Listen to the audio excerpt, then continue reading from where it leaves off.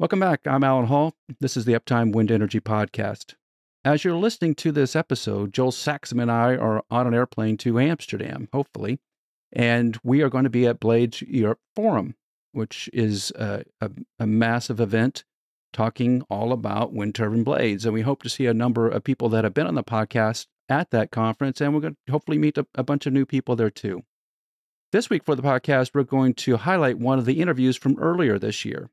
And it's with Stefann Perrigot, director of PES Wind.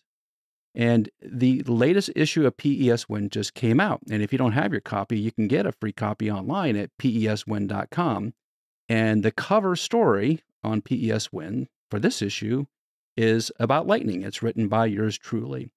So this is a really good episode. It's a good interview with Stefann Perrigot. But if you haven't downloaded that PES Wind, go ahead and get that done, because there's I've seen advance of some of the articles that are inside. That it's a really good issue of that magazine, and it includes a story about lightning from yours truly. So here again is Stefann Perrigot, director of PES Wind.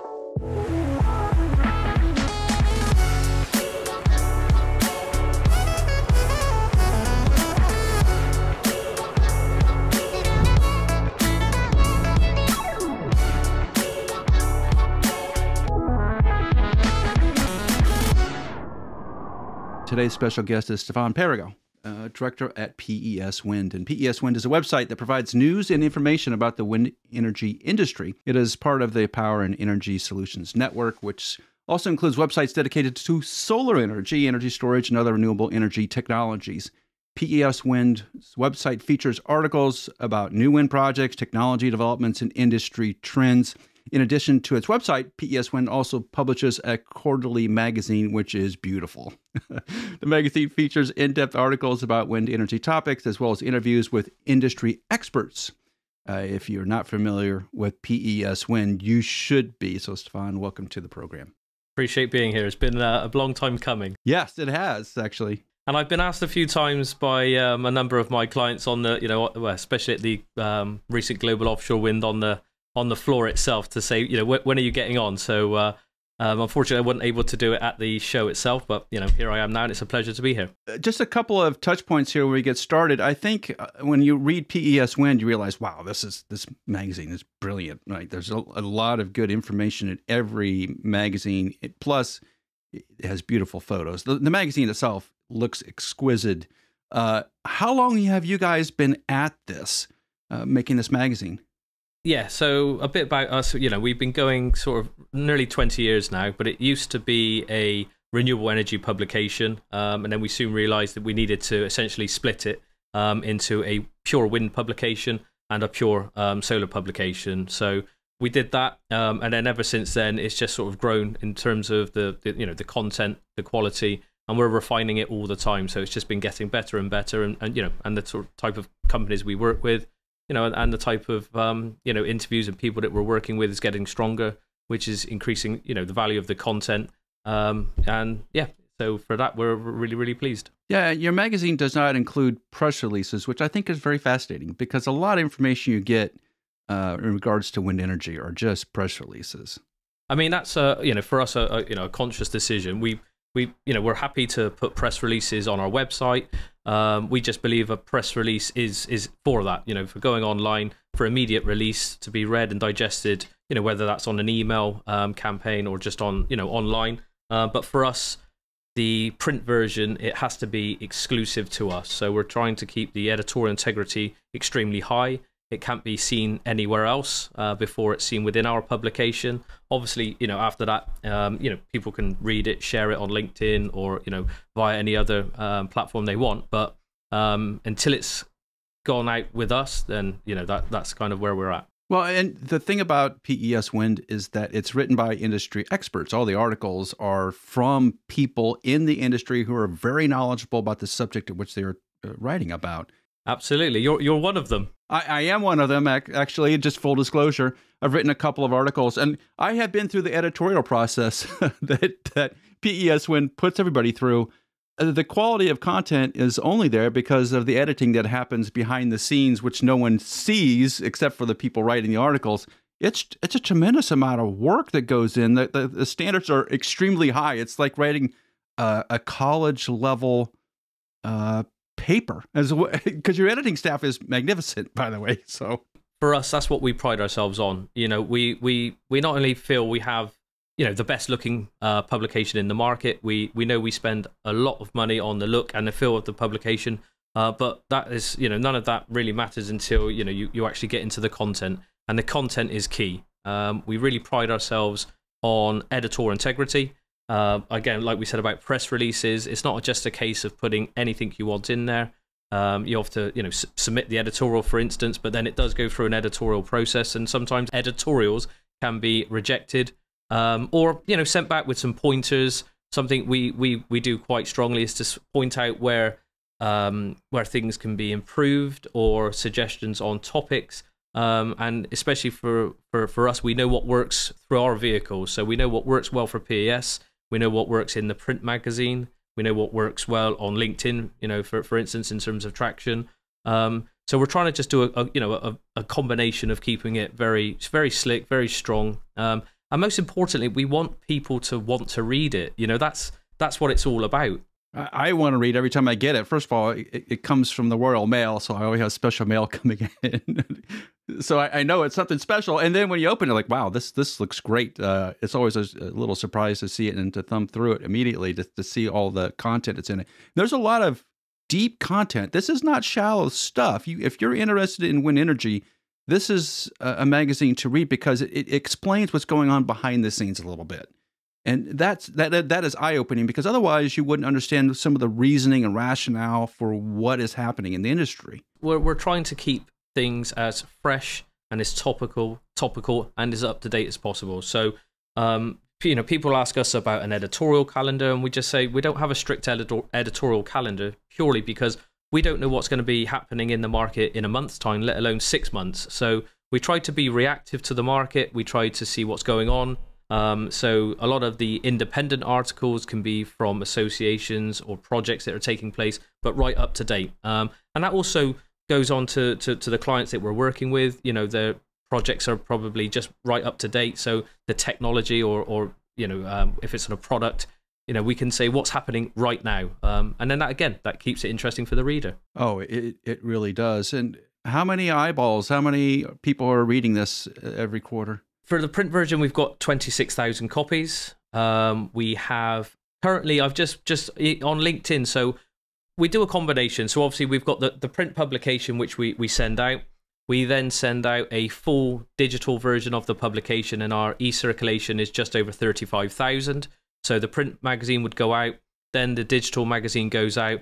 And currently, just literally today, on our LinkedIn, PS Wind LinkedIn page, it's got 2 million post impressions in the last 30 days. So, wow. You know, we're really proud of that, especially because we only started the PS Wind page around 5 months ago now. And that was a conversation with yourself, and I'd spoken to a few others who were asking me, how come you don't have it? And the reason for that at the time, and it's still true to this day, is because I like to share the articles myself. It gets a more personal approach to sharing the articles, and the people that have the exclusive articles within the publication see the benefit of that, because the amount of views and the amount of likes and the comments are far greater through myself, as opposed to sharing on the PES page. But the PES Win page is there also for, you know, content, videos, and also sharing the full publication, which the last full publication that we shared as a PDF on that page has now over 70,000 views. So, you know, we're really pleased with that. So there obviously is a huge demand for wind knowledge and wind insight. Yeah, that speaks to that. It's not just us. You know, there are plenty of other companies out there. Yourselves doing a podcast, which I think is fantastic.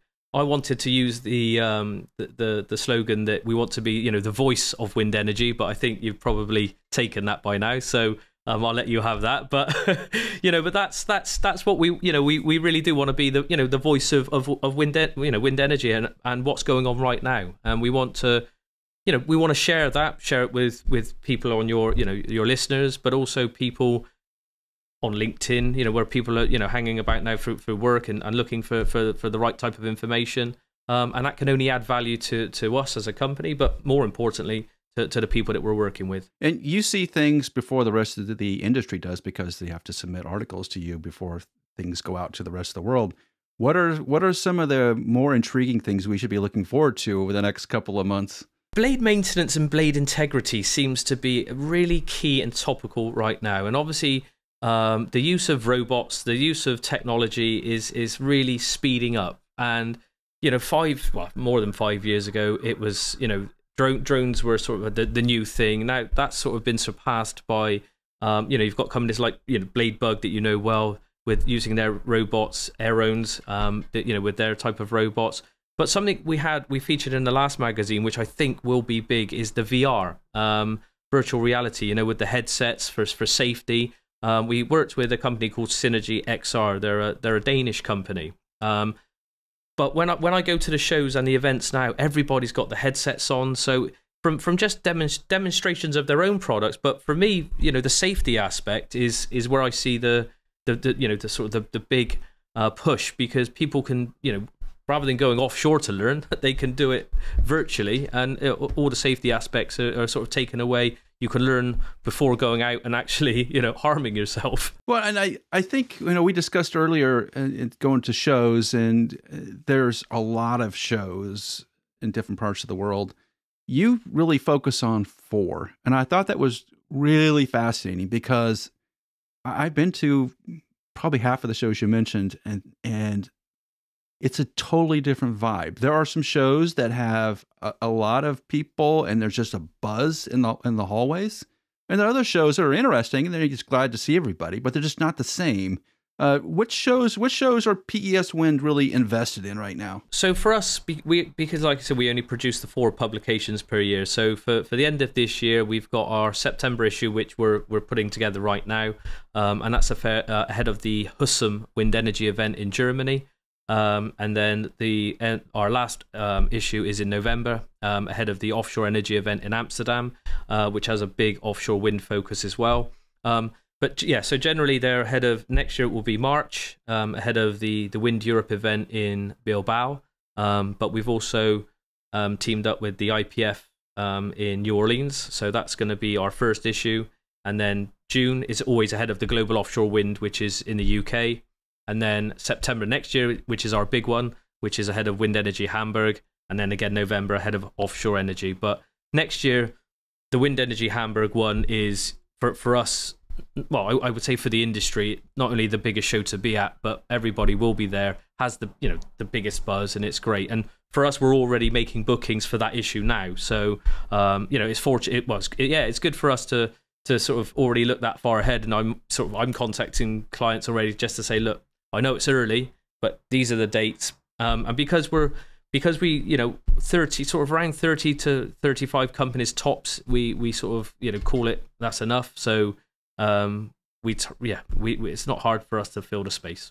That is amazing. I guess that all makes sense. And if you're going to those shows, for sure, and I think those are the shows to really show up to. And yeah, one thing about PES Wind magazine, when we were in Copenhagen for the conference in Copenhagen, there are a lot of copies of PES Wind in the hallways and at the booths, because everybody wants to, they want to see it, right? They want to see it. They want to see what's in it. They're talking about what's in it.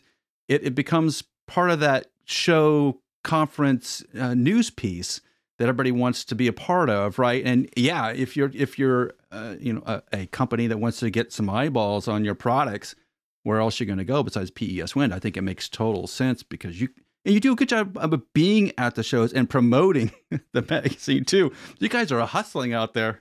Yeah, and I think for us at that point, it's our sort of the hard work's done, and it's almost our time to sort of go out, meet the clients, meet potential new clients. But we're quite happy then, because the magazine's done, the magazine's at the show, and it's time for us to promote it. We want people to see it, we want people to be engaged, we want people to read it, and ultimately we like the feedback. Was it a good issue? Are there things we can do better? And I've spoken in the past to many times. We're experts, or we're pretty good at what we do, but we don't say we know everything. And we're happy to listen to ideas, listen to feedback. Could you do this? Can you try this? And even down to promote different things on LinkedIn, different ideas. You know, we're open to ideas, and just to see what can we do next, what can we help help our clients do. Yeah, and the LinkedIn piece is really fascinating to me. We are on LinkedIn as a company, and I think a lot of companies in wind are there. That is a real community that maybe 5 years ago did not really exist at this level. It's really grown substantially. Yeah, and it has, and I'm always amazed how some companies still haven't embraced it enough. You know, I mean, I've had companies where I've shared their article, and they haven't, say, reshared it or commented on it, or you know, and I sort of think you're missing a trick, because it's, you know, it's you've done, for even for the client, they've done all the hard work already. They've invested in it, time, money, effort, and they've got that piece now. And that's what I say to our clients, just to say, here it is. Share. I will share it on LinkedIn, but feel free to, you know, to share it and spread it and get that message out there, because that's key. That's what they've invested in us for, and now you've got that piece, and, you know, let it out, I say. Right, let people see it. I agree with you there. That is a little odd. I know we've seen the same thing from some other companies, and I always wonder, like, why? You have a great product. You just make more noise, and if you're in PES Wind, you're making a tremendous amount of noise. Then amplify it, right? Use LinkedIn to amplify it. Because of the amount of time and effort, like we said, and the quality of the publication, we're now finding more and more companies want to be associated with the brand as well. So it's kind of, if we're associated with that, it means we're also of that level, you know, and it just means, oh, we're in that PES magazine. You know, there's that nice link between quality and quality, and that's what we try to say to people, and that's from startup companies all the way up to companies, you know, with 100,000 employees. There is no difference in the process with us. We treat every single company with the exact same approach. Whether, you know, a one-man band or 100,000 in their company, it doesn't make a difference. You know, we will give everyone the same amount of time, the same amount of expertise. We want to do a great job for each client, because, again, if we do a good job, they're happy. They'll come back to us eventually, you know, whether it's straight away or again, and also they'll tell people. And so that's what we strive to do. Exactly. And what is the process if I'm a company and I want to have an editorial or an article about my whiz bang product, and I need to get the information out to the world? How does that process start? Like, can you just walk us through what that looks like?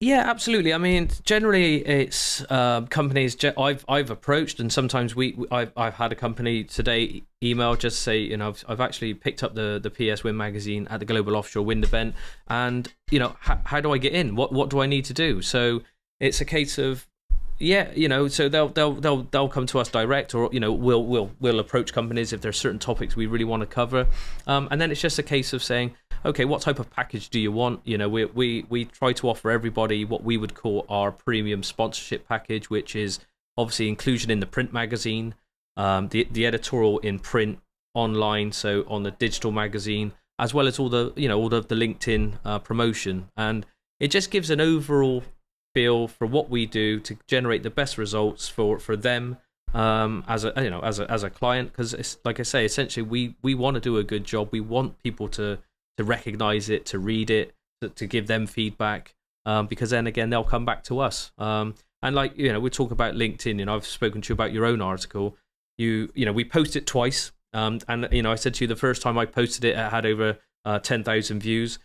And I posted it again last week or this week, and it's now over 14,000 on the second time. So and that's just me. And I noticed, because I took note, it got reposted 10 times this time and 10 times last time. So when you think it's 24,000 views, just me, but all of those people reposting it, it's just, you know, it's generating even more. And that's, like, you know, you understand when I was saying about LinkedIn and reposting and just getting it out there, that's good for you, it's good for us, you know, and that's what we're trying to do. Oh yeah, it's good for everybody. And if I think one of the maybe little scary parts, if you go down the PES Wind pathway, is that you have to write an article, right? You have to spend a couple of hours, maybe a couple of days, writing a piece, and that's the scary part for most people, right? But when you get to the editorial staff on PES Wind, they're super helpful. Like, you know what works and what doesn't work, and how to phrase things, and what the approach is. You walk people through that process. So it's not it's not overwhelming. No, and we're here to, like, we can do as little or some companies will supply us with a fantastic article that's very well written, doesn't need much editing, and it's thought provoking. And it still goes through the process of going through the editorial board in terms of, is it quality, does it meet our our standards, will it be good for them, give the value, give the publication value. And then other companies say to us, okay, look, pretty much we don't really know what to do. What's the approach? And then we can lead them all the way through it. With our editors can write a piece for them, or we can give them guidance. And interview, we can obviously do interviews as well, which work very, very well. The interviews are fantastic. I personally I would always say to a company, work with us in 2 issues in the year, and then always have an interview and then separately an article. The interviews work very, very good because they generally put a face to the name of the company. And it's quite nice for people to, like yourself, if you're at an event, everybody knows you. So it's okay. Oh, there's Alan. He's in PES, and it's just a nice approach. Or like I said, I had an email today from Covestro, the material company. So they were asking us about getting involved in the September issue.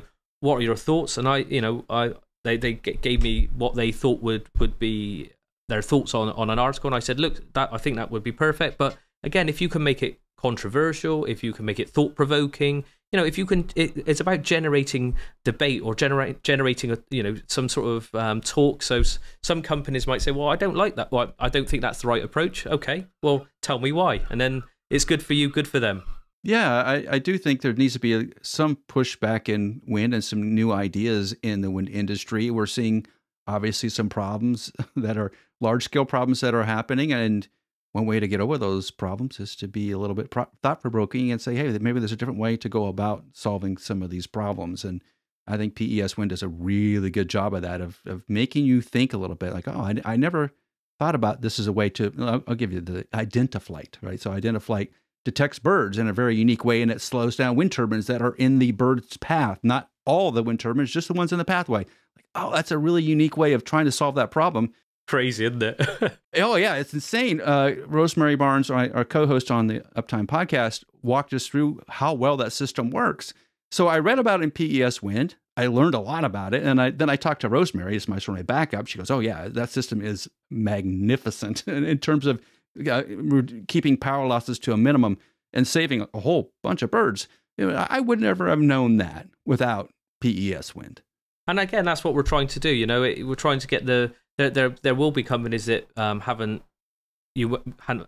heard of or hadn't heard of their technology. And again, other companies, you might just know the brand, so you don't really know what they're doing. And again, in the publication, we're really trying to educate the market, so educate them on what, not only the technology, but the uses, the needs, and identifying a problem, but here's the solution to go with it. So again, it works very, very well. So how long does it usually take for an article once it gets into you? So I write an article. I'm sitting here in Massachusetts. I'm writing this controversial article about lightning protection of wind turbine blades. I send it over to the UK.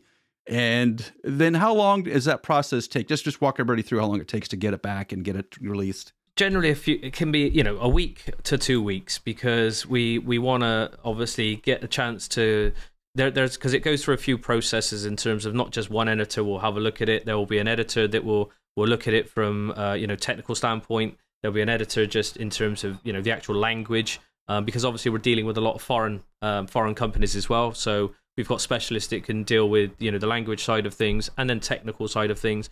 So it goes through a few processes, and then obviously we would get it designed, and then sent back to the client as if it would look in the magazine. And then again, they still have time to say, like it, or can we change this and move that. So it's very flexible, and ultimately we're wanting to get the best for the client within the publication, as long as it falls within our guidelines. Yeah, so it really is a somewhat quick process. It isn't like you submit it, and then 2 months later you get an email like, yes, it's been accepted. It's not like a research paper, if everybody's familiar with research papers. The reason we did only do 4 per year is just to give the clients enough time in between each issue to actually spend the time to write it. We're not saying, It's January, so you've got a couple of weeks because then the February issue is coming out, then the March issue. We want people to take their time. We want people to really think about what they're writing and think about how they're going to approach the reader. You know, it's not just about saying, hey, we're